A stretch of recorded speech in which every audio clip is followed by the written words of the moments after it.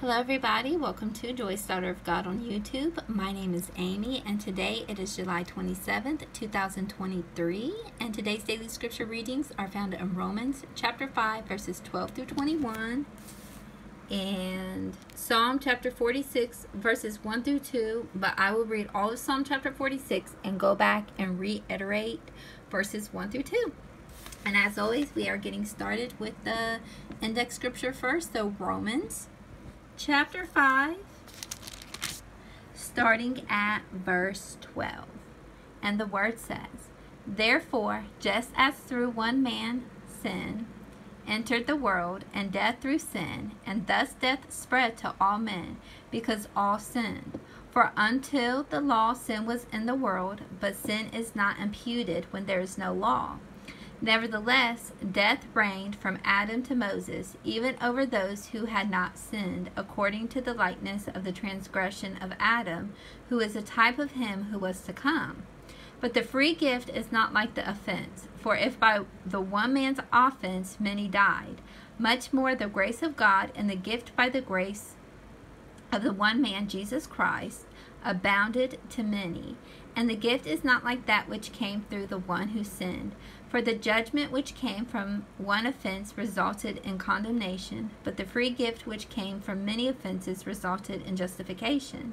For if by the one man's offense death reigned through the one, much more those who receive abundance of grace and For if by the one man's offense death reigned through the one, much more those who receive abundance of grace and of the gift of righteousness will reign in life through the one, Jesus Christ. Therefore, as through one man's offense judgment came to all men, resulting in condemnation, even so through one man's righteous act the free gift came to all men, resulting in justification of life. For as by one man's disobedience many were made sinners, so also by one man's obedience many will be made righteous. Moreover, the law entered that the offense might abound, but where sin abounded, grace abounded much more.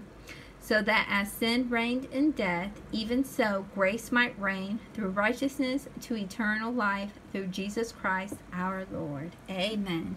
And on the index card, I just reiterated verse 19. For as by one man's disobedience many were made sinners, so also by one man's obedience many will be made righteous. So we know by the one man's disobedience is Adam, and the one man's obedience is Jesus Christ. And then I have written, "Thank you, Jesus Christ, for your obedience to Abba Father, which is Father God." And now, let us turn to Psalm chapter 46, starting at verse 1. And the word says, "God is our refuge and strength, a very present help in trouble. Therefore we will not fear, even though the earth be removed, and though the mountains be carried into the midst of the sea, though its waters roar and be troubled, though the mountains shake with its swelling." Selah. There is a river whose stream shall make glad the city of God, the holy place of the tabernacle of the Most High. God is in the midst of her. She shall not be moved. God shall help her, just as the break of dawn. The nations raged, the kingdoms were moved. He uttered his voice, the earth melted. The Lord of hosts is with us. The God of Jacob is our refuge. Selah.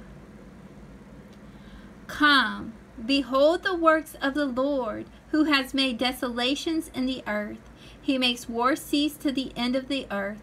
He breaks the bow and cuts the spear in two. He burns the chariot in the fire. Be still and know that I am God. I will be exalted among the nations. I will be exalted in the earth. The Lord of hosts is with us. The God of Jacob is our refuge. Selah. Amen. Now I know not too long ago I felt like this was, alright, it was July 19th is when I went ahead and read all of Psalm 46. So allow this to be a great reminder. And know who God is. Be still and know that I am God. And going back to reiterate, that's right, I said I will reiterate verses 1 and 2. God is our refuge and strength. Who is our refuge and strength, everyone? God. And He is a very present help in trouble. Verse 2, therefore we will not fear. What won't we do? We will not fear. Why? Because God is our refuge and strength, and He is a very present help in trouble. Even though the earth be removed, and though the mountains be carried away into the midst of the sea. God is our refuge and strength. He is a very present help in trouble. He is with us, as we see in verse 7. The Lord of hosts is with us.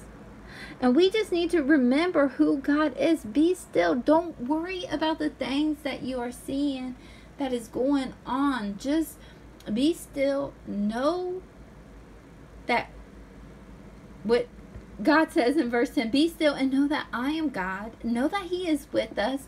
Know that He is our refuge and our strength.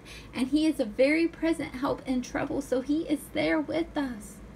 Just trust Him. Believe in Him. Lean on Him. Walk through the storm with Him, knowing that He is with you. All right. Well, I hope you all have a wonderful and blessed morning, noon, or night whenever you come across this video. God bless each and every one of you all. Take care. Bye.